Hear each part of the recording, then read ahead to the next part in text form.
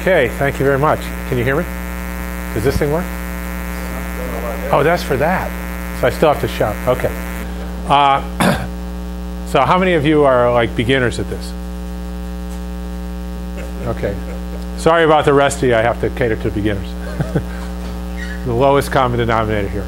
So I'm going to start with a test. And the test is, what is the purpose of taxes?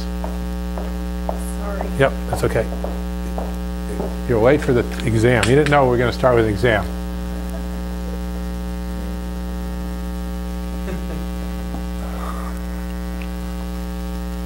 Okay. Anybody, don't answer, but just how many people think they know the answer to that? Okay, now should I where should I start? We'll go alphabetically. Anybody begin with A? No. Okay, so you had the first hand up. Purpose of taxes? To induce labor. Anybody else? That's not bad. That's not bad. Okay. But I'm looking for something a little more specific. Yeah. Control purchasing power. Yeah. Anybody else? Yeah. Okay. Who was going to say, other than Jan, to create unemployment? The purpose of taxes is to create unemployment, right? What is unemployment? Unemployment is people looking for work who can't, at least initially, find it. Who can't find the work. And it's not just work, it's about paid work. Like I say, I've got lots of jobs in the Virgin Islands. If anybody wants to come down, I'm just not going to pay anything. Okay, so is there still unemployment in this country? Yeah. It's about paid work. Okay? And so the purpose of taxes is to create people looking for paid work. And paid work is unemployment by definition. So there can't be any unemployment, okay, without the tax to begin with. Okay, so let's and so why is, so now we come down to, am I too elementary for some of you guys? We all right so far? Okay, so why does the government tax? Okay, because it wants to provision itself in the first instance. Right? The government wants soldiers, it wants legal system, wants to buy vote. Oh, no, I didn't say that. There's all kinds of reasons. The government wants to provision itself, right? Okay, so how does it do that? So some of you are better at history than I am, but one way is to just conquer somebody and take slaves. Then you can provision your government, build your public works. Or you can, the British, you'd wake up in the morning after drinking with a bump on your head and you're on a boat, right, in the British Navy, impress sailors. And what we consider more civilized, which apparently is what the Egyptians did, I think, is we create a tax on something nobody has, and then we offer jobs that pay the thing they need to pay the tax, so that we can move their labor from private domain to public domain. Okay, so number one, we want to provision government. We do it with a tax, which creates unemployment.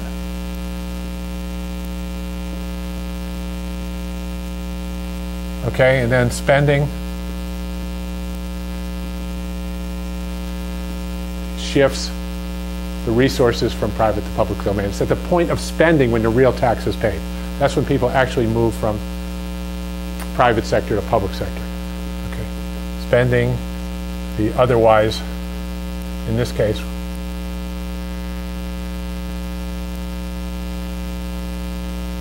worthless currency. Okay. So I was just on a little grassroots tour of Italy. And to explain this, I would take out, I started off the same way, and I said, anybody want a job that pays in my business cards? And I said, I hope you have enough sense not to take it, because these things are worth nothing, right? You can check eBay, they are worth nothing. Okay. I said, but, so now I can't hire anybody with these. But now I'm going to tell you there's one more thing going on. There's only one door out of here. There's a guy there with a 9mm. He works for me. And you can't get out of here without one of these cards. Now you're all unemployed. Now you're all looking for paid work in this card, and you can't find it. Because there isn't any way to get these cards. Now I offer you all a job. If you stay afterwards for 10 minutes and help clean up the room, polish the floor, I'll pay you 1 card for working 10 minutes. Okay. Now I can spend these otherwise worthless cards, right? You need them to pay the tax to get out of the room. Okay, now let's say there's 50 people in this room, and I decide I'm only going to spend 40 cards. 10 of you guys aren't going to be able to find work. You're going to be unemployed. Okay? And let me show you something else. And I'll show you, see the back of this card? There's no gold behind this card. Okay? But you're still willing to work for it, even with no gold behind it. Why? Because you need it to pay the tax. And you are unemployed. So now,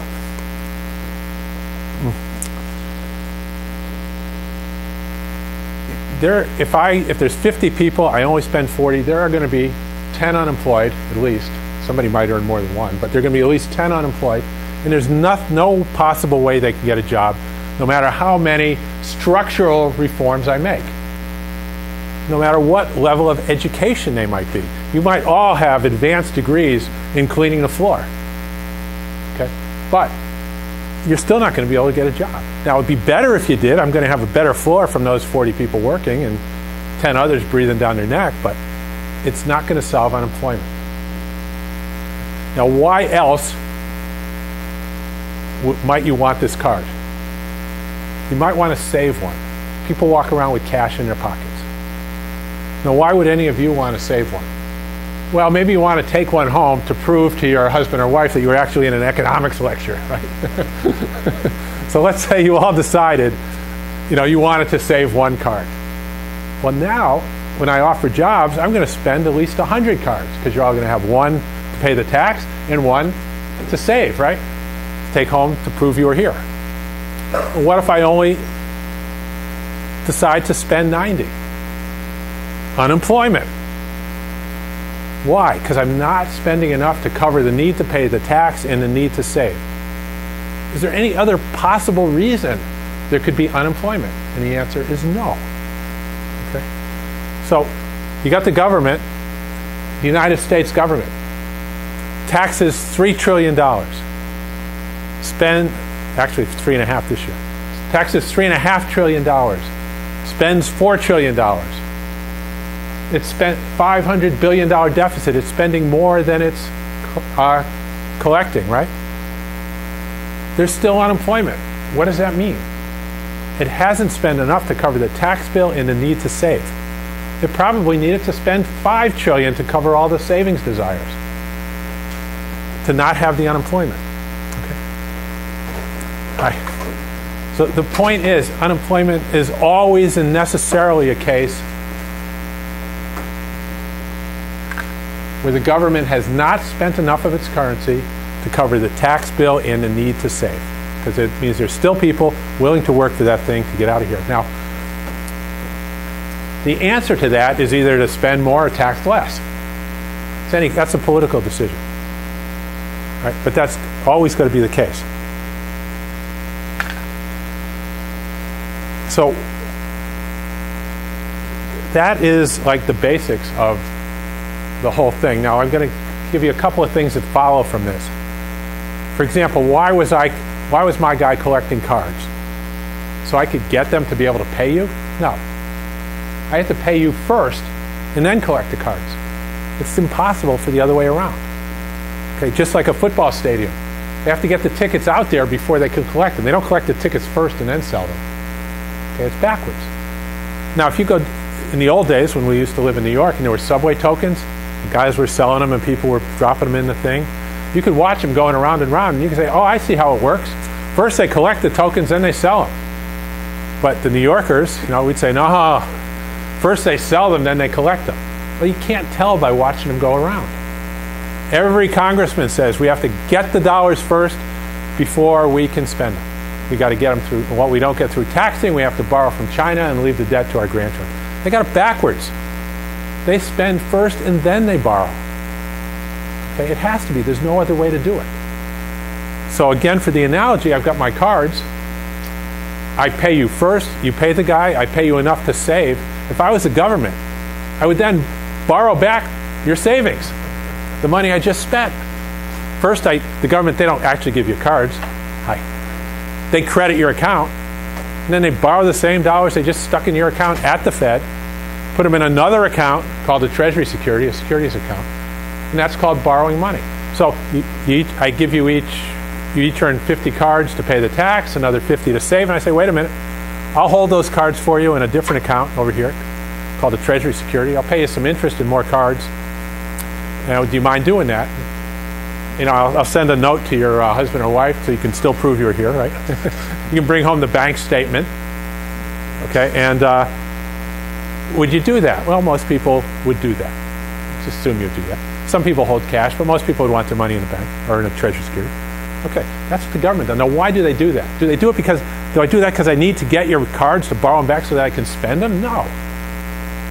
Okay. The reason actually is it's been lost. It's an anachronism back to the gold standard. Under the gold standard, the initial cards had gold on the other side. The money was convertible into gold at the Treasury. But if you bought Treasury securities, you couldn't convert it into gold until after they matured. So rather than have the whole gold supply at risk, the government would issue bonds, and then the gold is safe at least for a while, and then when people wanted to cash their money in, they had gold for that. They had liquidity. Okay. And the same with any fixed exchange rate. Hong Kong, right now, fixed exchange rates. I think Bulgaria, fixed exchange rates. Okay. But for the United States today, it's entirely inapplicable. So, taxes, why did I tax you? I wanted the room clean. Creates unemployment. I can then hire the unemployed that I created. Why on earth would I create more unemployed than I want to hire? What am I, just being mean or something? It's got to be either cruelty or stupidity, right? Anybody want to vote? Secret ballot on what's going on with government here? Okay, it's largely stupidity. There is an element of cruelty, but it's largely stupidity. Okay, on what they're doing and how they're doing it. President Obama just recently was talking about student loans, and he said, eventually the government's going to run out of money and we're going to have another way to get it. Like, what? So let's now ratchet it up just a notch, small notch, and we'll talk about actual monetary operations. Any questions so far? Anything the model doesn't explain? Like, why do people who work for cards aren't getting taxed? Everybody understands that? No? Anybody care?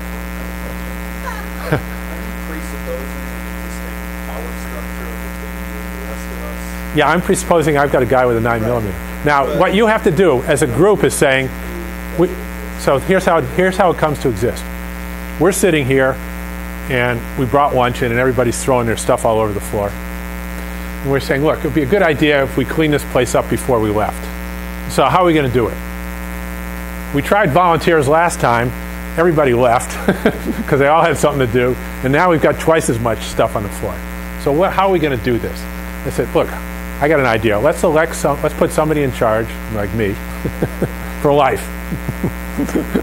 Irrevocable. I know a little Spanish. Make me president for life. And give me the authority to have a guy at the door with a gun. Give me the authority to tax everybody. Then everybody will have to put in their equal share, and it's going to be fair to everybody. And because the voluntary thing isn't fair to everybody. We proved that communism doesn't work. And so what do you think? Let's vote on this. Okay? And people vote it down, the stuff keeps piling up, right? Or something else happens. But if people vote yes, we want the government collectively, we want to give them the right to provision themselves to take care of public services, and we grant government this right through the Constitution and our, whatever. And so yes, that has to come first. I have to get the authority to have somebody there. Or I invented a gun. I took authority, right? And changed my name to Vladimir, and I put him out there, and then I use this to my personal advantage. Does that answer your question? Yeah.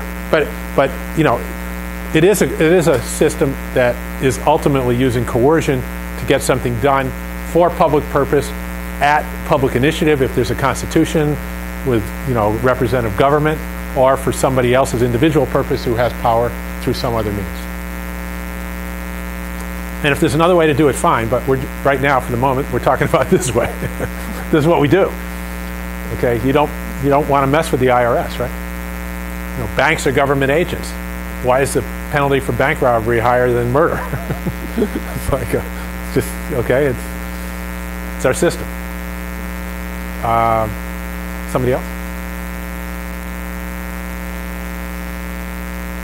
Okay, so now we'll shift to reserve accounting.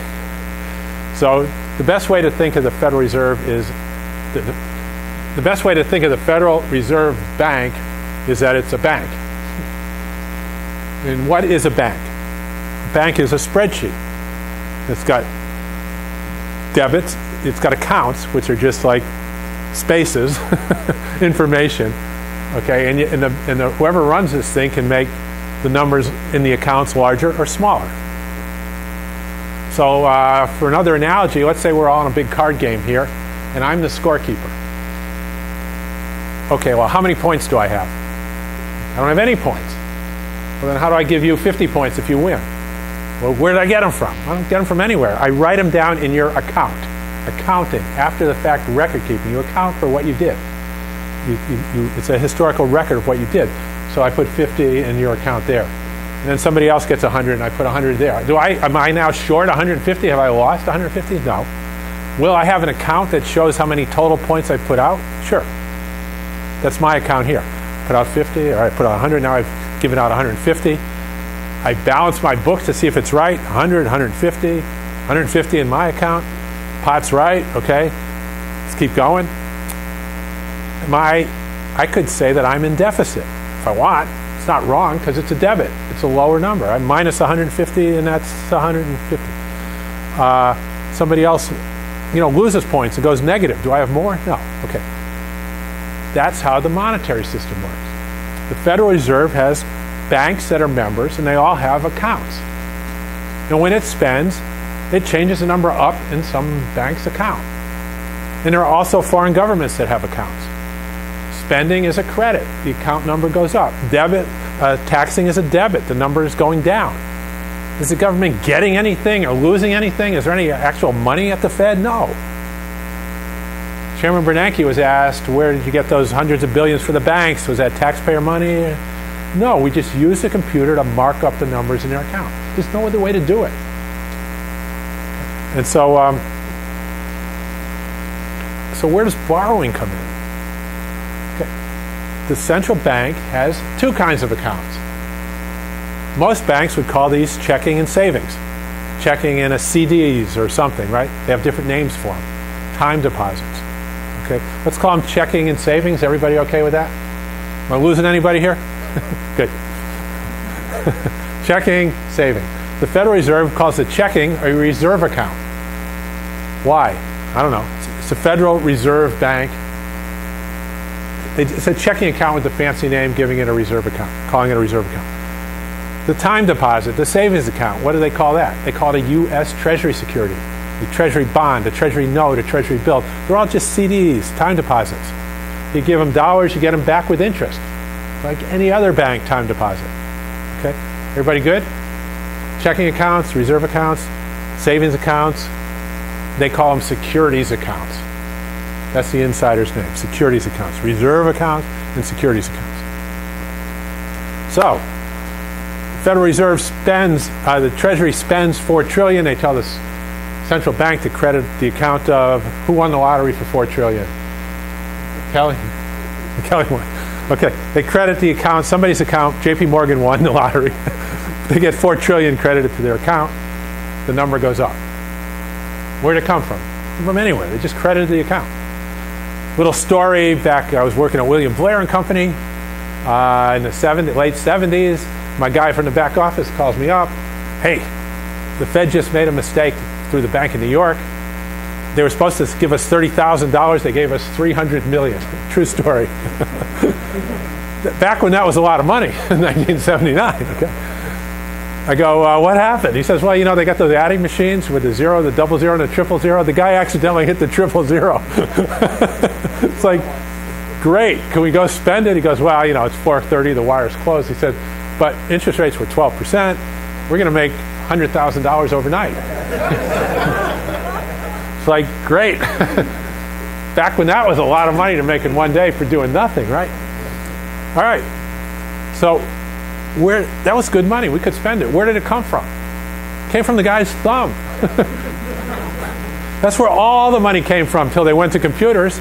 Now it comes from some programmer or something. I don't know. But it's still just a number in the account. He calls me back 2 hours later. I had to give it back. I go, what happened? He said, well, I got a call from way up in the Bank of New York, somebody I never talked to before. And he said, send it back. He goes, and I said, what are you talking about? He goes, you know what I'm talking about, send it back. He goes, well, the wire's closed. I go, well, we'll open it. So anyway, he buckled under the pressure and sent it back. Now, what did the wire open mean? They just turned the computer back on, so they subtracted it from our account, and they didn't add it anywhere because they weren't even supposed to. I guess they must have had a debit in a Fed account, so they added it back to they reversed the trade. Point is, it doesn't come from anywhere. So the Treasury spends, the Fed just uses their thumb, puts the numbers in the account. That's there.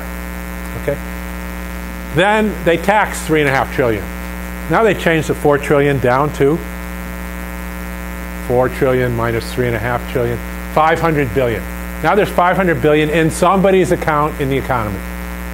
And the government calls that a deficit. Its account is minus 500. Okay, and somebody's is plus 500. The guys at the CBO working like mad every day to balance the checkbook, right? Okay, the government's minus 500. Who's got it? I went to J.P. Morgan, then I went to Bank of New York, then I went to this guy, and they add them all up, all over. $4.99, close enough, let's go home. No.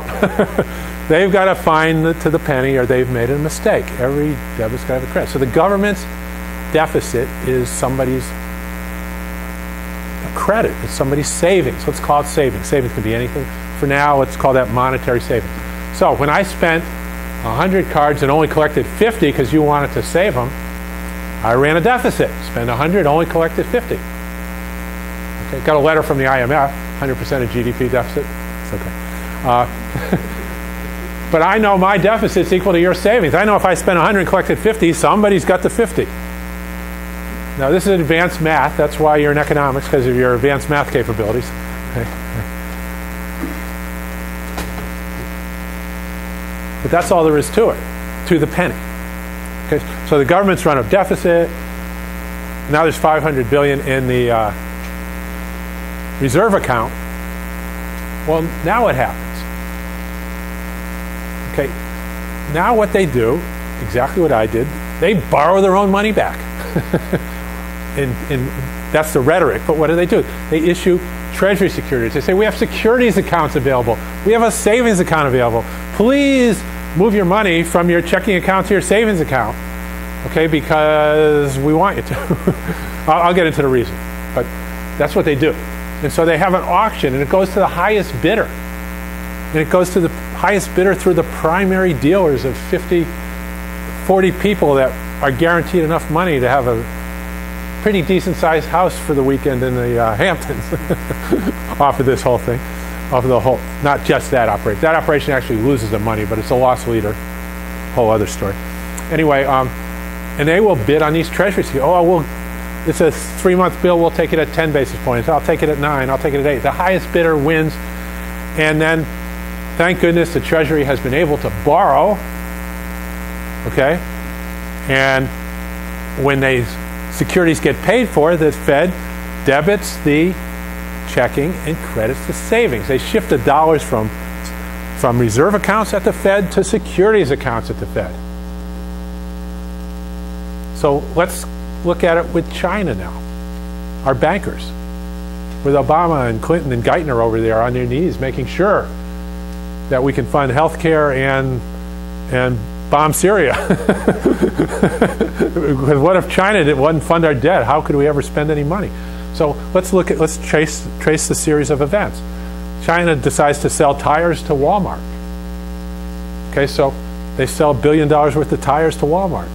And dollars get shifted from Walmart's banker, J.P. Morgan, to, their checking account at the Fed to China's checking account at the Fed, the reserve account. Now China has $1 billion in their reserve account at the Fed.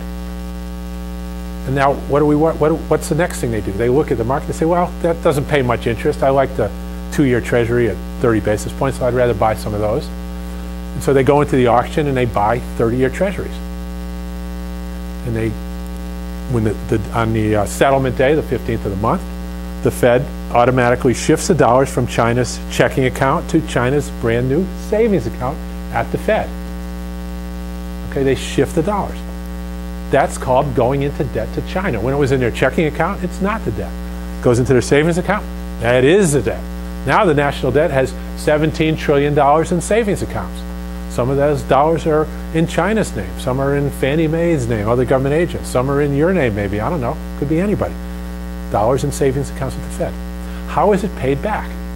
What happens on the 15th when the debt comes due? The Fed shifts the dollar balance with interest from savings back to checking. Paid. Done. No grandchildren, no taxpayers anywhere in sight. I've been in there. I couldn't find them. I was looking under the table. This is a debt we're leaving to our grandchildren. Next time somebody tells you, how are we going to pay it all back? How are we going to debit the securities account and credit the reserve account? Like, what's the question? You know, like, why are you asking? That's all it is, right? And so we are flying over to China and making concessions on human rights and nuclear weapons in Korea because we're worried about China shifting their dollars from checking to savings at the Fed? Yes. Okay. What else can I tell you? How's our the time here is such that, what should I go into? Do you guys want to go into like quantitative easing and all that? Or do you want to just talk about the national economy and where it's going and the unemployment? You sort of know where it's coming from. The deficit's too small. It's always because the deficit's too small. My proposals are simple. A full payroll tax holiday, suspend all the FICA taxes, which will increase sales, spending, and jobs are always a function of sales.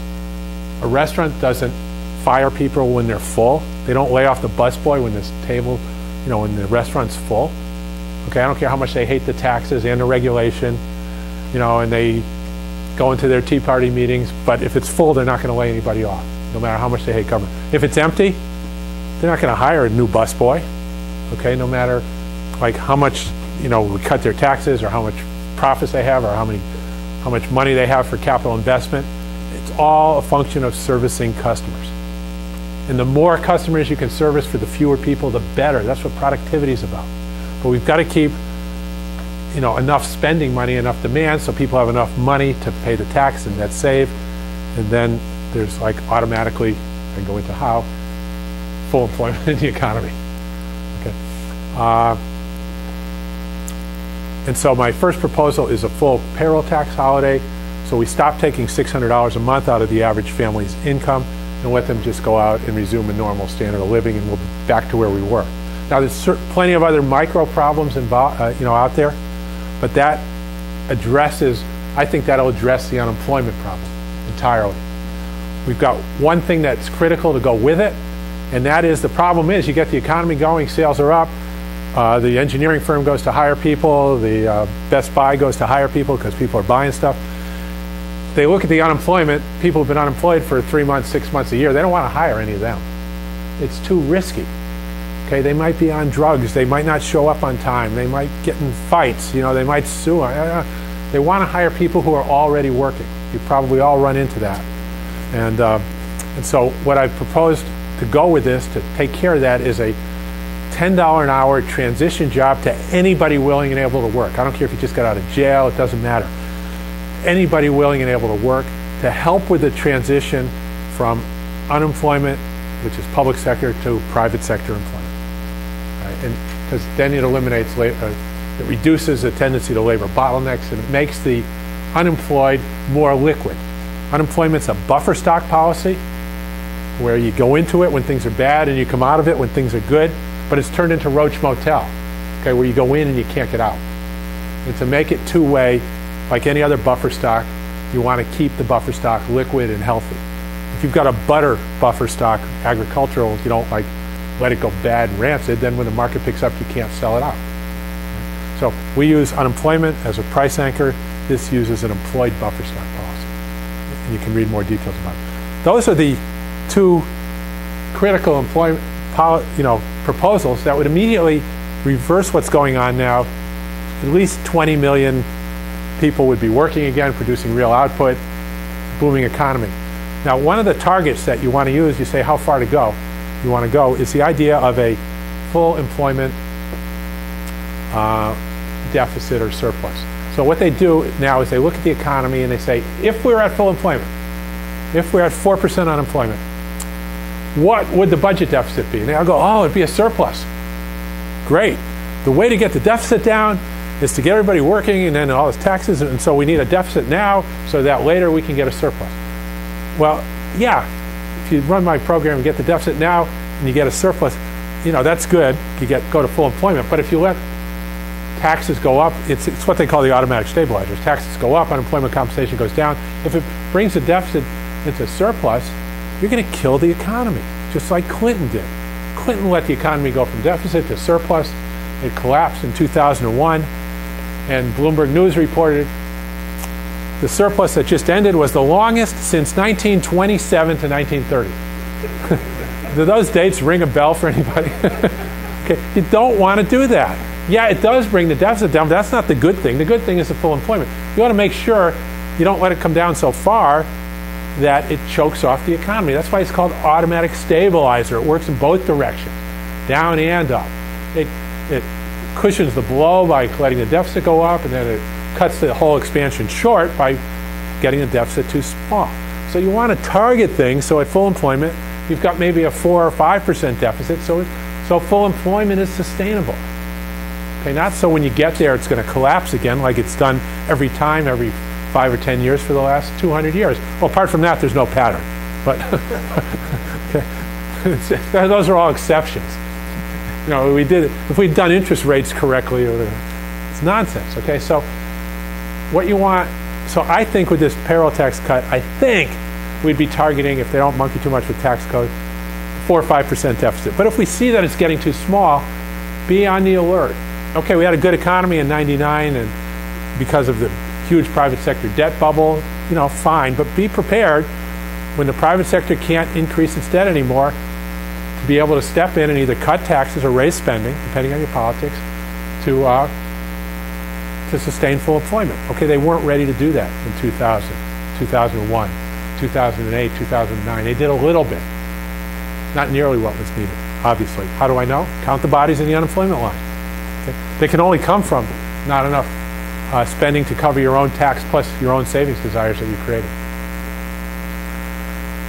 Okay, so I have a few other proposals because there are other areas I don't like. They're not necessarily economics related, like my campaign finance reform, where everybody can give all the money they want. I don't care if you're a corporation, individual, sovereign wealth fund, global, all the money you want, but 40% goes to the opposition. Okay? Takes a lot of sting and the regulation out of it, and I think it would go a long way to take the influence of money out of politics. And I can go through healthcare proposals, all kinds of things. Yes, go. Yeah. Good. Yeah. So what is QE? QE says, and it's also caused global warming. Just look at the statistics. It's gone up in the last 3 months. That's QE. Why not, right? And it's kept the elephants out of this room. You don't see any. Okay, so it's called a placebo. They have placebo surgery now?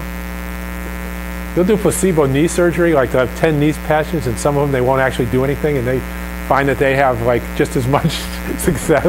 And they do placebo brain surgery also successfully, and there's like a big outrage that you shouldn't be allowed to do this. Yeah, shouldn't be allowed to charge for it. It's kind of the lottery. Charge double. So what actually is QE? I'm a operations nuts and bolts guy. So the Fed comes in to buy securities, First of all, how would you even know? You've got some Treasury bills, you're watching the prices, you say, now, I think I want to sell these today.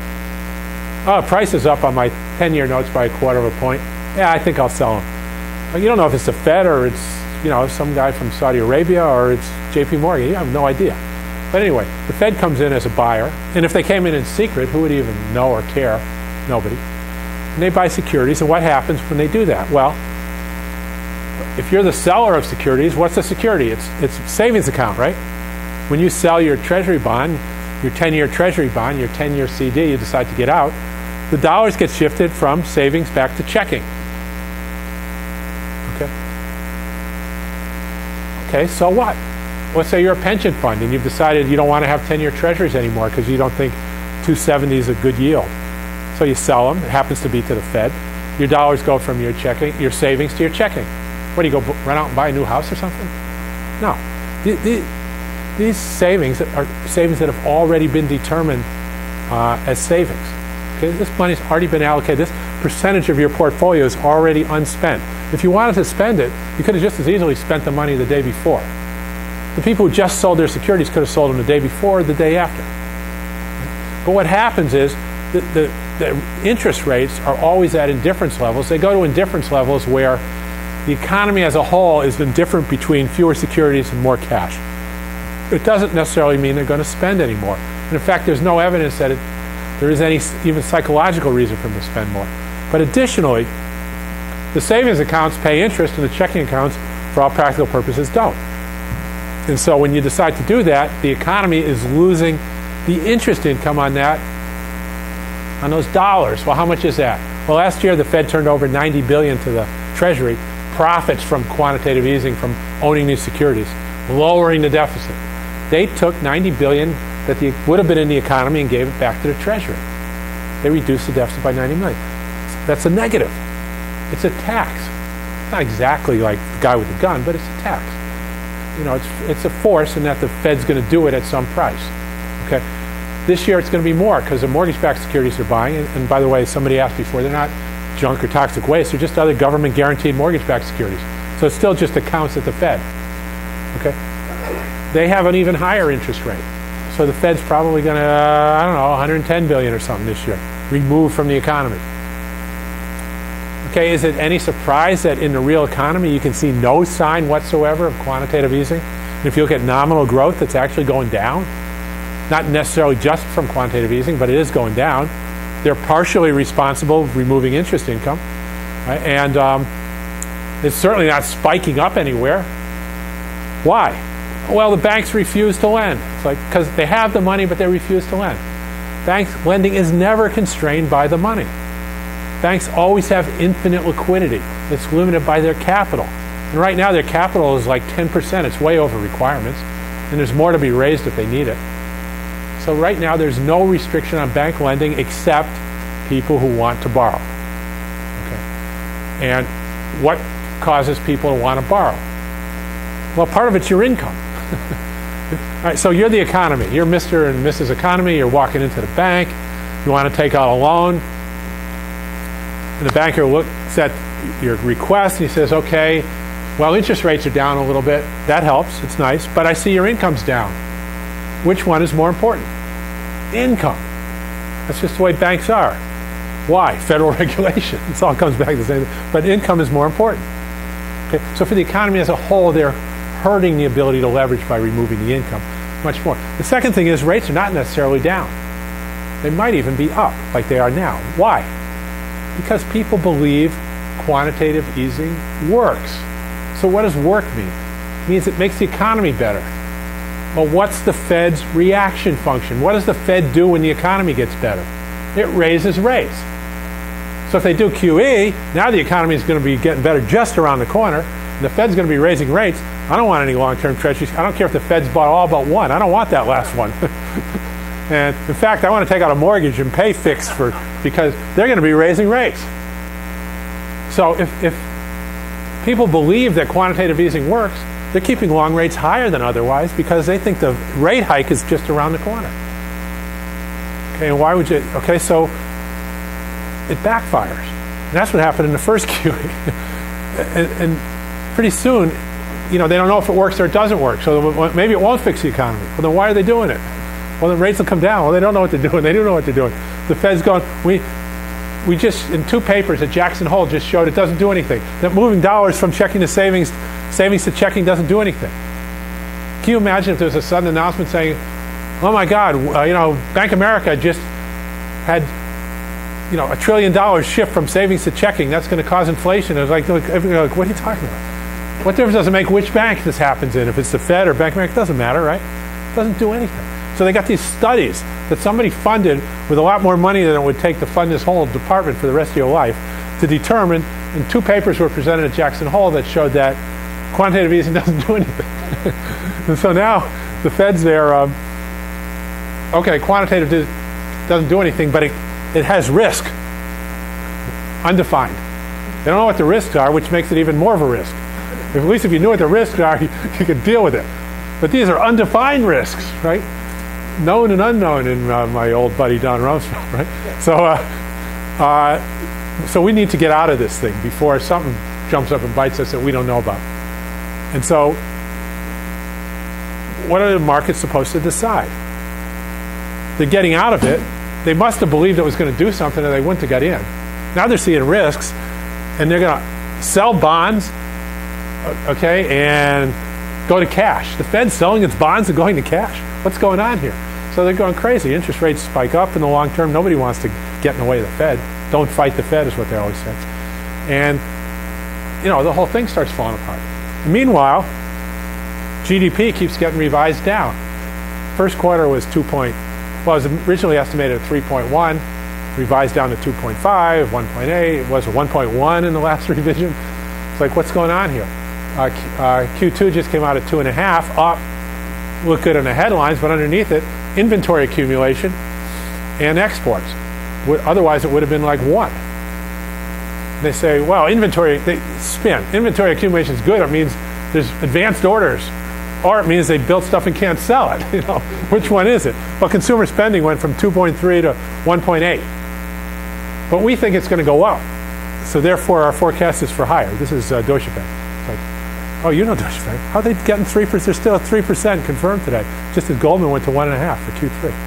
Anyway, all this mixed stuff is flying around. In the meantime, interest rates are up 100 basis points in the long end, and the Fed minutes come out. And a large chunk, I forget what they call it, several or many, or I don't know, they got all these words for how many now, I can't keep up with this stuff, said that they didn't think the higher rates would negatively affect the economy because stock market's up.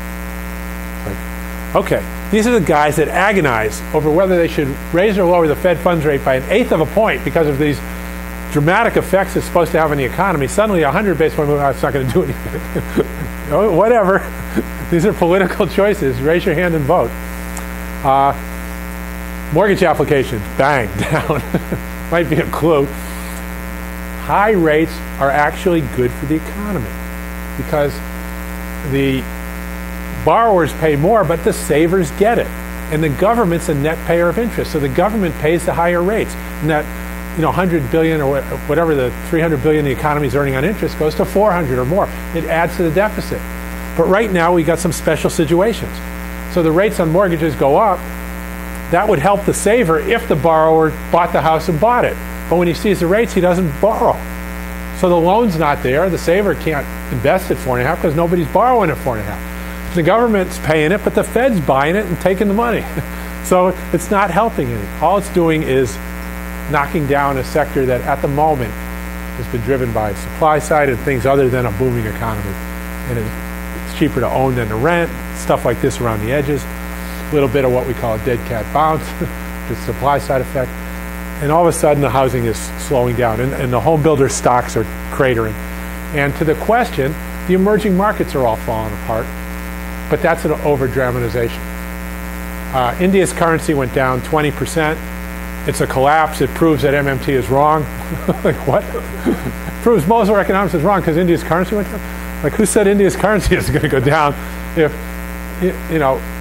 5 trillion of sovereign wealth funds don't decide to sell it to the next highest bidder, right? Wherever that is, and buy something else. Okay, so why were they in the Indian currency to begin with? Okay, well, for one thing, it was paying nice interest rate. U.S. interest rates were low. Some people do that. Maybe not. Banks don't do that, but speculators do that, right? People in India will borrow dollars instead of their own currency because they can borrow cheaper. Okay, it's a high-risk trade. Why would anybody do that? Why would Hungary borrow in yen? But they do. You got home mortgages written in yen all over Europe, and then when the yen goes up, they're all screaming. Government has to bail them out because they're losing money. But people do that. Right? So in India, you have all these businesses and everybody else borrowing dollars because it's cheaper or whatever, and it works for a while they're all going in. It goes up, okay, because it's relatively thin markets. They're not that deep. And then all of a sudden, when they see a threat over here that interest rates in the U.S. might go up, it's like, uh-oh. They all start running the other way, then it goes the other way, but it doesn't go to zero, which is my point here. You're going to get bids and offers and fluctuations, and they're going to look pretty large. A month ago, the yen dropped 25% in value. Nobody said, oh no, there's the end of the world for the yen. It's like stabilize that. In Mexico, the peso crisis, which was fixed exchange rate, was different.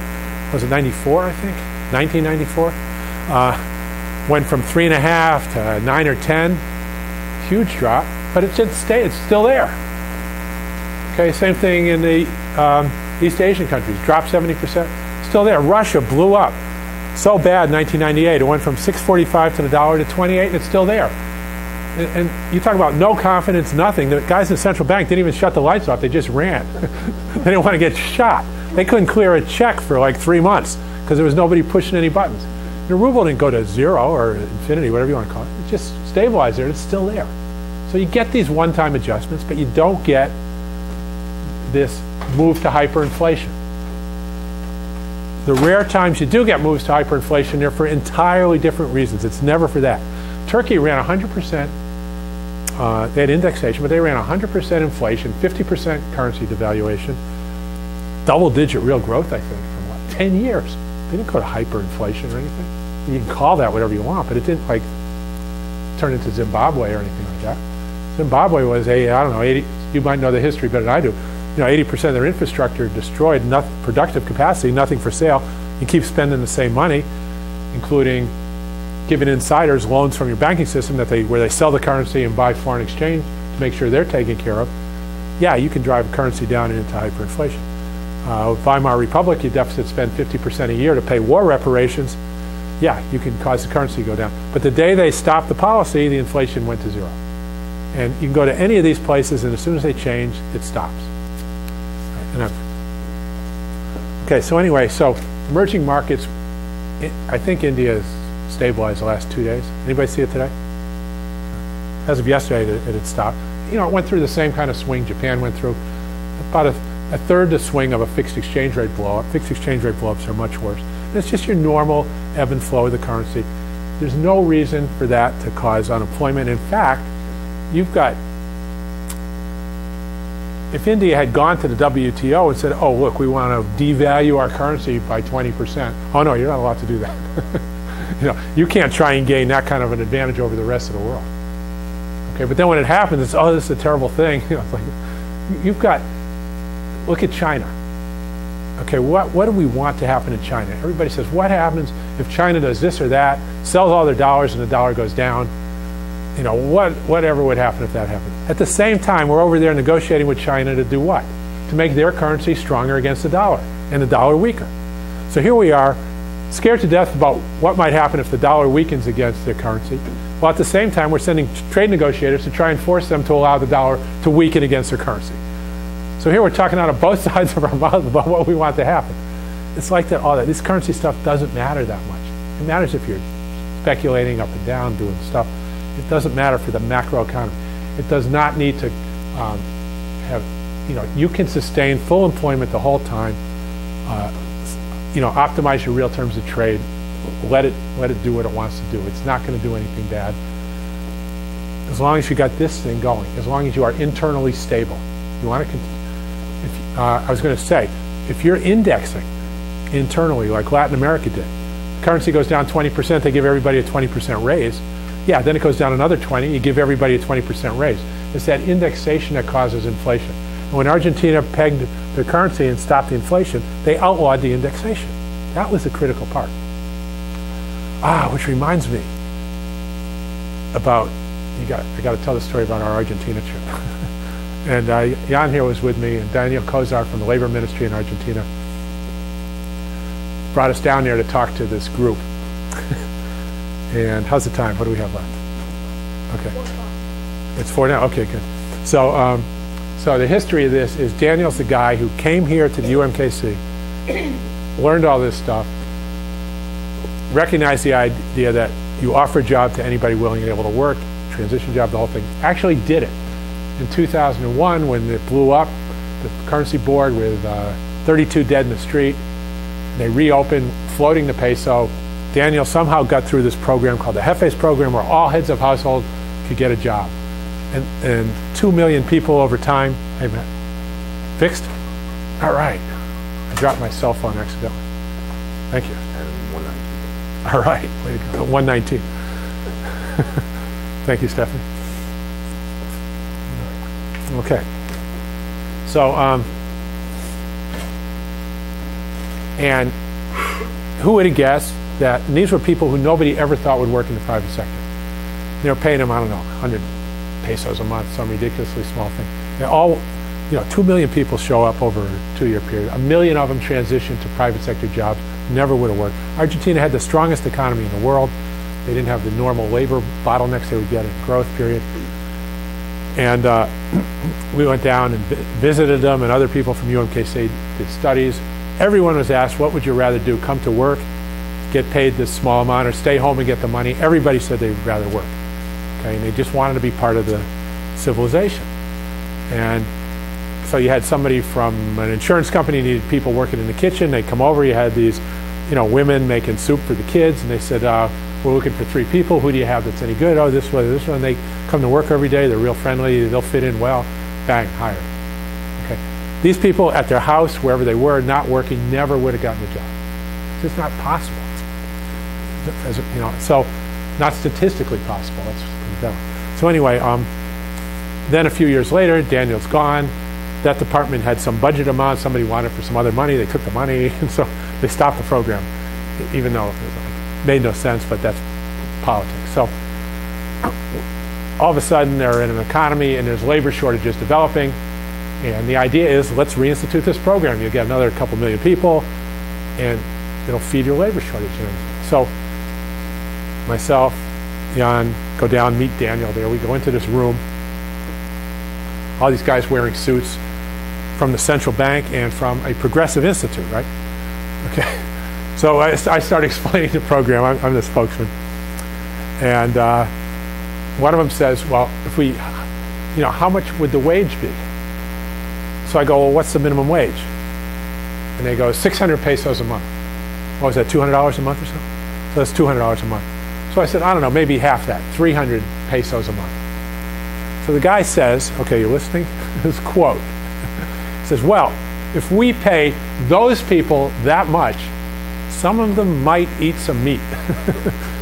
If we pay those people that much, some of them might eat some meat. Okay. So I'm going like, okay, did I really just hear this? Can you imagine getting that out of a congressional hearing, somebody saying that, And Daniel is just like, turns red, and Jan's here rolling his eyes like, and I go to the guy, I don't know how, like I don't miss a beat. And I said, well, look, if the purpose of your current institutional arrangements is so that to make sure a substantial portion of your population can never eat any meat, you really don't need to hear the rest of this proposal. You're already doing a good job of it. So now Daniel's kind of squirming. And then they start talking in Spanish. And you told me what they said once. I don't know what it was, but he'll tell you after I've done here. And he says to me, he says, well, we've decided it might be okay for some of them to eat some meat, so we'd like to hear the rest of this proposal. What did he say in Spanish? Do you remember? Do you remember the discussion? They were worried about running out of meat. This is the largest meat exporter in the world, with 2/3 of the pampas empty, with China coming down to negotiate contracts where they point out the acreage and how they're going to go. It's like, and how much meat, somebody might have a hamburger, so we gotta, they're talking about. Ate a steak that was like this big, and that was You know what? You go down there and you order dinner. All you get is meat. No vegetables, nothing. They think of meat coming out of their ears. So anyway, so are there political obstacles to things? Yes. You know, does Argentina have a class structure that people don't realize? That Daniel then explained, where if they're sitting at a table and you're a different category of public employee, you don't sit next to each other. If you do, you don't talk to each other. You go down there, you have a nice time, it's a good vacation. You don't realize what's going on in some of these places in terms of social structure. So somebody asked a question. I don't know if I answered it. Whose question was that? Kelly? Is that you? Okay. Any other questions specifically? Yeah.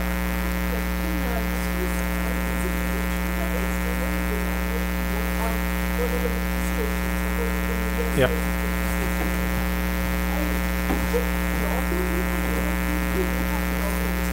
Yeah. Right. Yeah. So look. Okay, so here, the question is currency depreciation a bad thing? Right? Okay. Well, number one, you've got Japan, after a huge political fight, or, decided to fly in the face of the World Trade Organization and everybody else and tell their life insurance companies to buy euro bonds and cause the currency to depreciate.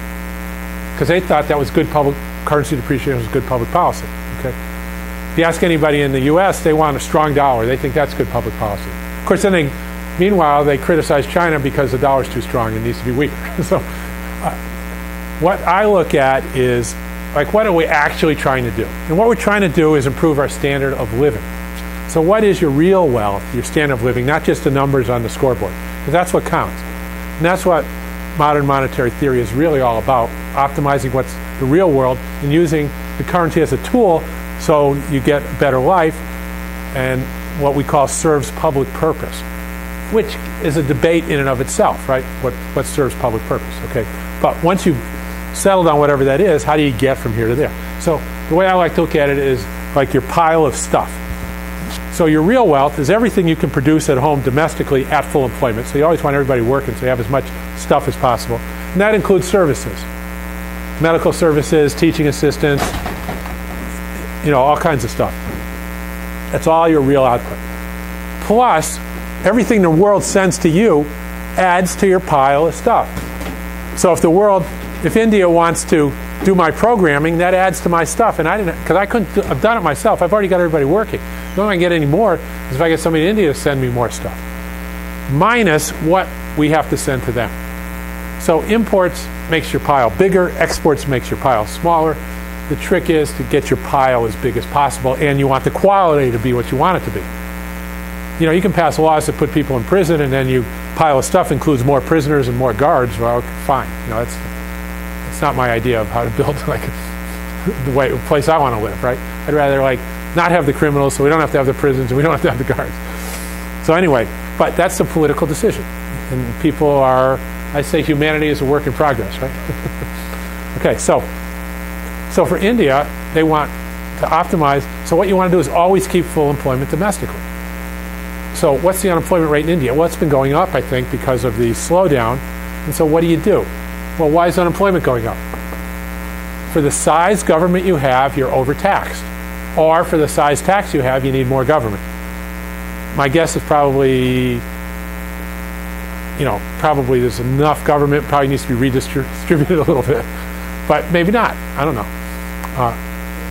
There might be too many bureaucrats. There might not be enough, right? So you have to decide that. It's a political decision. There are probably not enough actual public services reaching people who need it, that ratio. But these are all, for the purposes of this discussion, micro problems that are just as important, because you can get the macro right and have a really bad place to live. But without the macro, you're going to have a bad place no matter what you do at the micro level. So you got to get the macro first, and the micro is critical. But okay, so it's got to rain. You can have the best crops and everything else, but if it doesn't rain, you got a problem. Or if the water's draining out, you got a problem. Okay, so India needs to either cut taxes or increase public spending to stay at full employment. And you want to do it efficiently, and you want to do it the best you can. But you want to stay, so your pile of domestic stuff stays there. Okay? And you want to optimize your real terms of trade, which is to let people, you want to, for whatever exports you have, you want to get as many imports as possible. And once you're at that level, the exchange rate at the macro level doesn't matter. So the way I used to say it in Australia, because it's easy, we'd be at Newcastle and you could see the ships all lined up full of coal. The ships would leave Newcastle full of coal, go to Hong Kong, then they come back full of television sets. Right? And so they would export coal and import television sets. It's not really the same boat because they'd be all dirty and all that. They use different boats. But this is for the example. Okay, so a certain amount of coal will exchange for a certain amount of television sets on the world market. It doesn't matter what the level of the Australian dollar is. It doesn't even matter if there isn't an Australian dollar. In South Africa, the boat leaves with gold, it goes to London, and comes back full of men's suits, right? It doesn't matter whether there's a currency or not, or whether the rand's up or down. A certain amount of gold will exchange for a certain amount of men's suits on the world's market. It's been like 1 ounce of gold for men's suit. It might go up or down. The amount of stuff you get in return for what you're giving, those are your real terms of trade. So economics is like the opposite of religion. It's better to receive than to give, right? Okay. So you want to get the most TV sets crammed into that boat you can for the amount of coal. But you can't control those world prices like that. Okay? And so why does the currency matter? The currency determines who has to dig the coal and who gets to watch the television sets. It's a distribution issue. And that can be controlled by internal policy. But you don't want the internal policy to cause your pile to be smaller. You don't want it to reduce the amount of coal you dig, apart from global warming, but that's another story. Or to reduce your real goods and services, your medical services, and your educational services. You don't want that. Get the most out of that. If you've got a distributional problem, there are plenty of other ways to address that. You've got your own tax structures, your spending. Everything government does is distributional. So use that for the distribution. So if the currency in India goes up or down, stay at full employment. Optimize your real terms of trade by eliminating all import restrictions. So you can get the most for what you sell. You're already selling a certain amount. You want to be able to get more for that. All right? And then you will optimize your real wealth and your real terms of trade, and then deal, with the distributional issue, which is a severe, of course. And then there are, other policies for dealing with those, which you got to do in any case. But you don't want to let them cut off your actual output of, let's call it, useful and desired real goods and services.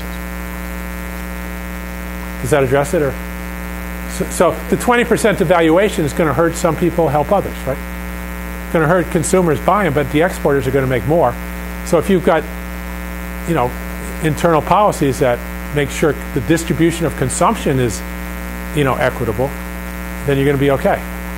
If you don't, what is this thing beeping about? Heat warning. There's a heat alert for Kansas City. Yeah, you're going. Anybody leave any pets in your car? You're going hiking like 180 degrees. Oh, I'm ready. Okay, anybody else? Yes. You were saying about the importance of deficit spending. What do you see the future of doing? Okay. Do you see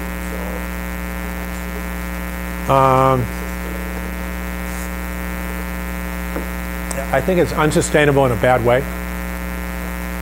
So I talked to a senior German economist from Germany in Washington about 2 months ago. And I'm going to give people some background for this stuff.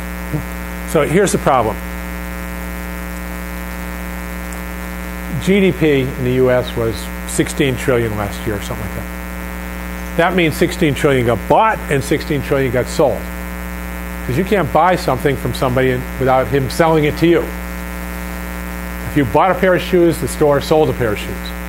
If you bought some personal trainer's time, he sold you his time. So you can look at it from either the income side or the sales side, right? And so that means 16 trillion in income was earned, and think of it as that income then bought the 16 trillion in output. because it's always equal after the fact. It's an accounting identity. If 16 trillion in output got sold, there was 16 trillion in input of income that bought the 16 trillion of output. It equals the 16 trillion. Okay. That means for everybody who spent less than their income, somebody spent more than their income, or that output would not have gotten sold. So if out of that 16 trillion, your income happened to be $1 trillion and you didn't spend any of it, there's only 15 trillion left to get spent. Well, how did 16 trillion get sold? Somebody spent $1 trillion more than their income. Because we already know the 16 trillion got sold, that's our starting point. So we know that for last year, for everybody who spent less than their income, someone spent more. There's like no way around that, because it's just a closed two sides of the ledger. Okay. So we know last year government spent $1 trillion more than their income. That's the deficit. They spent $1 trillion, they taxed $1 trillion. Okay, and so they made up for somebody else who spent $1 trillion less than their income. Well, who was that? That might have been China or Japan, who sold things and didn't spend the money. Might have been somebody putting money in their pension funds. Might have been, could have been anybody, right? Okay, so in general, people spend less than their income. Most economies, they spend less than their income. And it's made up by government spending more than its income, but not always, okay? And those are called, when you spend less than your income, you're called a demand leakage. You had the ability to buy something, which is called demand, aggregate demand, but the effective demand wasn't there because you didn't spend it, you just saved it.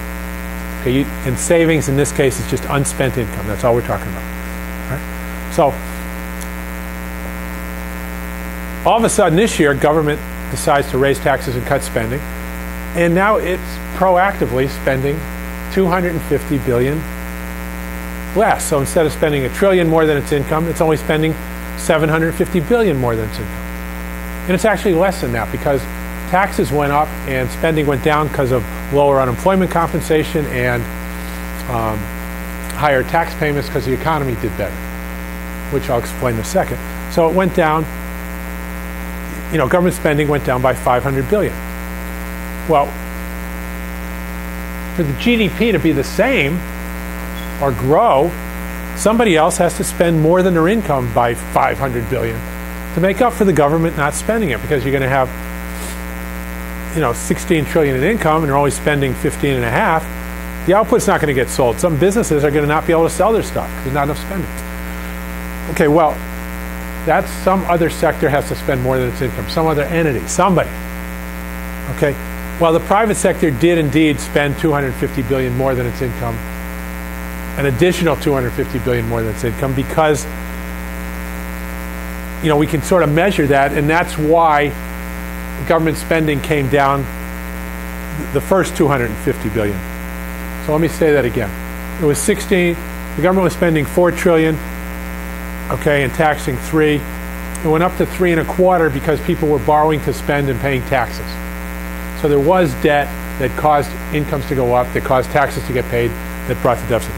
But the next $250 billion from the payroll tax hike and the sequesters, there wasn't anybody borrowing to spend that. The government just out of the blue eliminated $250 billion of net spending. So now the question is, can anybody else in the economy step up to fill the gap? We had mortgages going up a little bit, not actual mortgages, but house purchases. Mortgage credit was actually going down a little bit. And we had some little bit of business spending and car sales up a little bit. There are a few things. So I look now to say, okay, since year end, who's stepping up with their borrowing to make up the gap? And if they're not, what happens? The output doesn't get sold. Growth is going to be lower. So first quarter, I don't see it. But first quarter is reported up 2.5%. It's like, I don't know. I don't see it. I go through every number I can. Consumer borrowing, dogs borrowing, you know, anything I could find, foreign sector. Can't find it. Okay, I'm wrong. I don't know where I'm wrong. It must be somewhere. I mean, 2 and 2 has got to be 4. Second quarter comes along, a couple of months before it's over. They revised the first quarter down twice to 1.7 and then to 1. It's like, okay, now it adds up. All right, here comes second quarter. I still don't see it. I'm looking at a little bit of housing, but then it gets revised down, so I don't see that. It comes out 1.8 or something, a little higher than I thought, but okay, maybe. Revised up to 2.5. Why was it revised up? Unsold inventories. Corporations built stuff but couldn't sell it or didn't sell it. Fits my narrative. They needed people to go into debt to buy the output. They didn't go into debt. Businesses stuck with it. Okay, you grow that one period where they went out on a limb, but then the next period they don't do that again. Not only that, they cut back because of what they already have. Okay. The other thing that went up was exports. I'm going like, how can exports go up that much? This doesn't make any sense because the rest of the world's dropped dead, cold, out. Japan just devalued, but that wasn't until the end of the quarter. Okay, so then I look at the first quarter, and they had a drop in exports and it went up in the second quarter. So maybe you average the two together. Okay, now we're at, if you figure that out, we're still at 1.5% in the second quarter. Third quarter is estimated to be 3%. Deutsche Bank's still there. Why? The Fed's estimating this growth. Why? Well, they think monetary policy is going to work. No further explanation. No channels, no anything, portfolio balancing or some nonsense, but they think it's going to work. All the Fed forecasts include what they call is the effects of appropriate monetary policy. So if you're on the Fed board and you give your forecast, it includes what you're going to do about it. If things are slow, you're going to do something to make them grow. If it's too fast, you're going to do something to slow it down. All right? So how can you not forecast 2.5%? It implies that if it's less than that, you're powerless to bring it up there, or that you're just malicious and won't do it. Okay, so and how can you forecast more? Well, you can't, because that's above trend, whatever that means, and you're going to do something to slow it down. So they're not wrong, their forecast, and they're not lying. They'll tell you it includes their belief that they're going to act with appropriate monetary policy. Well, it kind of makes it worthless, right? And so, but this is still there. They haven't changed it yet. So now, numbers come out today. Personal income and spending last month, July, only grew at 0.1. They were thinking 0.2 or 0.3. Well, that's a big difference. So Goldman revises their third quarter estimate down. And some more numbers came out over the last couple of weeks. New home sales not only were down for July, after mortgage rates went up in July, because they're signed contracts, right? They're not completions. So yeah, that would be a surprise. But they also revised down May and June. Now, I don't know if that's going to mean further downward revisions in GDP eventually or not. Who knows what? I'm not that close to how they do that, but it might. But it's fitting the narrative that the third quarter is sloping down from the second quarter. The jobs report went from 200,000 to 160 from June to July. Oh, that's just an outlier. It was this, it was government. Maybe. But maybe it's the fact that when you get no growth in sales, what corporations call top-line growth, you don't hire people. If you are hiring people and you get no sales, that's called negative productivity. You got more people working to produce the same output. That doesn't happen today. Okay, when corporations are pretty smart, they get more from the same people every year, 1%, 2%, they don't get less. So when you've got no sales and jobs going up, you got productivity doing this, something's going to give. Either GDP is going to jump up or nobody's going to hire anybody because you don't have any sales to service. Right? And so third quarter is down to 1.5%, which is about equal to productivity. How can there be any job growth? Well, I'm sure there'll be some because there are lags in this stuff. But if it stays there, it's not going to happen. It's going to go back to zero. So here we are coming into the third quarter, and even worse, the deficit's now down to 3% of GDP. In past cycles, that might have been enough to keep growth going, but this time around, the credit structure is pretty much stone cold dead, and that probably isn't enough. Okay, there isn't enough consumer borrowing. Now let's look at what happened in the last cycles in consumer borrowing that we don't have this cycle. So what was the consumer borrowing that drove the Bush expansion? It was a subprime fraud, for lack of a better word. You're making $30,000 a year, you go out and borrow $300,000 to buy a house, you buy it, the economy is booming. That's great while it lasts. That expansion phase was somebody spending more than their income which is what we need now for the economy to grow. Well, it works, but we're never going to let that happen again. In fact, if we knew what was happening at the time, we probably wouldn't have let it happen to begin with, and the Bush economy would look like it looks today. The only thing that changed it was, getting hoodwinked by this subprime expansion. So let's go back to the previous cycle. Clinton's cycle was pretty boring, slow growth. Then all of a sudden it picked up. Why? We had all the dot-com boom going, all these IPOs, new issues, companies borrowing in the equity markets to spend on impossible business plans. The private sector going into debt, 7% of GDP, unheard of, unsustainable. Then the Y2K thing, you better do all new systems because the planes are all going to fall out of the sky. Remember all that? Well, that grew the economy until it was over. Y2K happened, the planes didn't crash, but the economy did because the borrowing stopped. And Bush didn't have enough sense to cut taxes and raise spending, because they wanted to preserve the surplus, whatever that meant. Okay, but the point was that cycle. Now, here's an interesting one. What drove the Reagan years? So everybody will tell you, you go look it up. Reagan cut taxes. Great, that's how you get back to full employment. Congress increased spending. Great, the deficit went up to $3 trillion from $1 trillion. Okay, helps. But what else happened? The savings and loan fraud. Okay, the government wrote off $330 billion in losses from the FSLIC in the late 80s sometime. Well, how many bad loans were made to write off $300 billion of losses? At least $1 trillion. Because even in the worst case, you don't write off 100% of your whole thing, right? There was $1 trillion in borrowing to spend at the S&L level. Back when that was huge, that used to be a lot of money, by the way, in the 80s. You have no idea how much $1 trillion worth of it. I don't even think they invented the word back then. Right? The $330 billion was staggering. Okay. That is what propelled that up leg where all that was being borrowed to spend, that deficit spending more than income, drove the Reagan years. So we're never going to let that happen again. And if you're old enough to remember the decade before that, it was all this dollar lending to Latin America and every place else, with Walter Wriston, with his sovereigns never default and all this stuff. We're never going to let that happen again either. Brady bonds, all this stuff that eventually came out of it, and all the write-offs, and in the early 70s, the whole banking system technically bankrupt, subpar capital. Okay, so if you look at the last four economies that we had were okay. They weren't even that great, if you really look at it. 4 or 5% unemployment is it's okay. No big deal.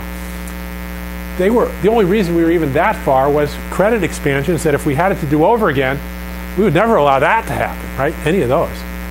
We're on the lookout now. We're vigilant to make sure none of that happens. How about Japan? Massive credit expansion in the mid-80s. Same thing, burst, 91. Stock market went from 50,000 to, 10,000 or something. It's still only at 13,000. How many years later? 35 years, 33 years later. It's still at 25% of what it was, at the peak. They say stocks will come back eventually. Yeah, right. They will. Even after we're all dead. Even after the long run, super long run. So Japan, since the crash, has been very diligent about not allowing any kind of fraudulent credit expansion. You've seen none of that. They've been really good at it. And what do they have? 3 lost decades, right? And 0 interest rates the whole time. And more quantitative easing than anybody, and they have calculators to go up that high. It's probably a quadrillion or something. And it doesn't work. Okay? And so what I'm saying is, if we look back at the previous cycles, how large of a total deficit, public and private, did we really need for a modest expansion? A whole lot higher than what we have now. And we're not getting it from the government. The government's still talking about lowering it. Debt ceiling coming up. Both sides agree. Boehner comes on. Look, I don't care what they say, the government's spending more than it's taken in, and we've got to address that problem. Okay. I think it looks bad. So you're asking how it looks for Europe. So how about that? I remember the question. So what has Europe done? Okay, raise taxes, cut spending, to balance the budget. They've got their demand leakages, the savings. How, where, who, what is going to spend more than their income to get the output sold? And I was talking to I don't know if I said, I was talking to this German economist a couple of months ago, and he agreed. I said, look, I don't think it's going to be the private sector, because if you look at the banking system and the loans, and nobody qualifies, and business is not going to be borrowing here. He goes, no, there's no credit growth there. It's not going to happen. I said, then you look at the foreign sector, they're not going to be able to net export anything into this world right now. Everybody's in the same boat. And not only that, if they do export, because they're not doing what an exporter does, which is buy the foreign exchange, if you do gain a little edge in exports as Europe, and you've seen it over the last 15 years, the currency just goes up to where it takes that out. It takes that away and drives it back to where it started from. The export model is you've got to suppress domestic demand with tight fiscal, which you're doing. That drives your exports, but then you've got to buy foreign exchange to keep your currency at a level where you're, quote, competitive, where you're the world's slaves, where you keep your real wages down so that you can net export. Well, they won't buy dollars. Why? It's ideological. It's not even economic. Europe they want their currency to be the reserve currency. Okay, if they buy dollars, then it looks like the dollar's backing the euro. We don't want that. So it's not even a consideration. Germany didn't have that problem when they were on their own. They had $50 billion back when that was a lot of money in the 90s. They didn't care if anybody thought that was back in the mark or not. They were getting their exports and being the world's slaves and proud of it. Okay, and so they're not going to get exports. So that leaves the governments. You know, what are the odds of Europe increasing the Maastricht limits from 3% to 8%, what they need? Like 0, right? They're going the other way. Didn't France just do a balanced budget amendment or something? In Italy, they're all going to 0. They think the debt is the problem. They think the deficits are too high when they're too small. So I got this German economist saying he doesn't think there's any way out. I said, well, and he said, there's no way they're ever going to reverse the SDR. He said their attitude is they've come too far now to go the other way, no matter how much theory or evidence they've got. They're just not going to do it. So the limit then becomes social destruction. And this guy agrees with me. He's not a German economist in his government, 40s or 50s. He understands the sectors. He understands what's going on. And he just says it's going to be social, casual. He says it's going to be social destruction. Now, a year ago, they never would have said that. And he's probably one of the few that would dare say that. The others are all giving you some double talk about how you can get the banks, recapitalized, and then they'll get the credit expansion. They don't recognize it's limited by borrowers. They'll come up with some nonsense story about how it's going to work. And then they'll show how unemployment dropped in Spain by 0.1%. So it's working. It's like, okay. No. And so I see right now the path to social destruction with no monetary or fiscal policy that's going to make it any better.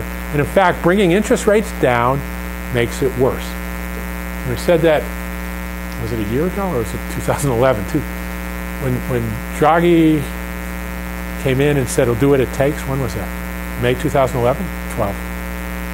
12? Okay. Yeah, I was at Rimini at the time, actually. I was up there talking. He said, do what it takes. They've solved the solvency problem. Rates are going to come down. There's not going to be any financing problem. Nobody's going to miss a payment. But they haven't done anything for the economy. That's going to continue to get worse. They're two separate problems. And in fact, when rates come down, the governments are paying less interest. The economy has less interest. It makes their deficits smaller. It adds to the problem. And that's what they're doing now. And then they do this thing where the debt's the problem, right? So Greece, they eliminate 80% of their debt with PSI, where they basically just confiscate it, right? Or renounce it. You had $100, €100 worth of bonds. You've got 20. Fine. It brought their deficit down by €100 billion. What did it do to the economy? It got worse. Okay. Now you can argue the social aspects of who's making the money and who's losing the money, but just looking at the macro numbers, when you reduce this stuff, you make it worse because the problem is the deficit's too small, not too large. So you can confiscate money from really bad people, but you're still making the economy worse. And you should confiscate money from bad people. I'm not against that. But you better unconfiscate it from somebody else. You better lower somebody's tax or hire somebody to make up for that because you got a macro problem with these cards, right? You got to spend enough to cover the tax bill and the need to save. When you take away the savings, now somebody else needs it. It's still there. So let's skip to Cyprus, where they decided to tax bank deposits. So what is a tax on bank deposits? You got $100 in the bank, there's a 10% tax, a year later you have 90. What is a negative interest rate? Well, let's say interest rates are negative 10. You have $100 in the bank, a year later you have 90. Okay, what's the difference? Taxing bank deposits is negative interest rates. They all scream bloody murder about taxing bank deposits and how it hurts the economy, and they're right. But now they're talking about the ECB has another tool, negative interest rates. Because if you lower interest rates, that's good. We know it isn't. You're taking interest income away, you're a net payer of interest. You make them negative, it's even better. It's not, you're just increasing the tax. You're just making it worse. You're taking net financial assets out of the economy. Okay, you're causing a lot of people to squirm and do stupid things, make tough decisions, but you're not helping the economy. You're making it worse. Taxes takes debits are bad, credits are good. It's not that hard. Negative interest rates are debits. Spending is credits. Okay, taxes are debits. Loans are credits. Why didn't you encourage people to spend instead of saving? Well, my parents have money in the bank. They're saving for retirement. They're in retirement. They're 92 years old. Let's say you took away, you're going to take their bank deposits away. Are they going to go out and spend it? Or are they just going to cut back some more because now they have to live on less and they know it's shrinking and cause huge anxiety? If you know you're losing your money, would you go spend it? Why didn't you spend it now? Because you're not going to lose? No, you might. But I think at the macro level, it's not. I think at the macro level, it's suddenly... I remember when somebody didn't So what's your point? expiration date. Yeah, I know. They all do that. It's because they got the interest rates backwards. If you got the interest rates straight, interest is a subsidy, positive interest is a subsidy, negative interest is a tax, right? You're either adding income to the economy, or you're taking it out. Stephanie did a paper on that, showed the macro effects. Matt and I did a paper on that, 1998, zero natural rate of interest. It's a spectrum. It's a very simple spectrum. Maybe too simple, right?